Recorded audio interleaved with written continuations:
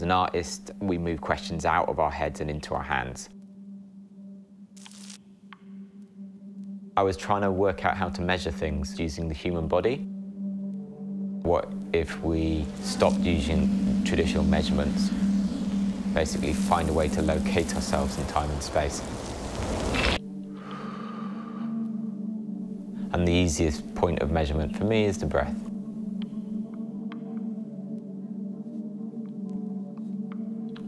I would draw a line the length of the exhalation. What accumulates over time is that your hand and your breath are making a mark which shows the passage of time, and it also locates you in space. And what I mean by that is that, for me, I began thinking about, well, what am I breathing in that is making these marks? And that led me into all of these different materials that are connected to breath and breathing, plants, air particulates, harvesting them, foraging for them, bringing them into the studio and turning those into ink. I would look at dyeing recipes and some old texts about how we used to work with these materials to find colour in them. I would either boil them down, crush them with a hammer, sieve them, put them through a process which makes the material a lot more granular, almost turning it back into dust. Each material has its own quality.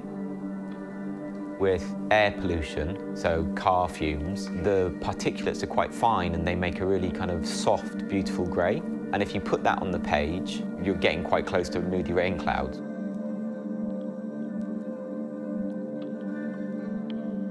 Whereas if you are using soil, you grind that up to a certain degree and you put that on the page, and it really does have these kind of rivers and mountains, and it's very granular. It's completely different as a substance.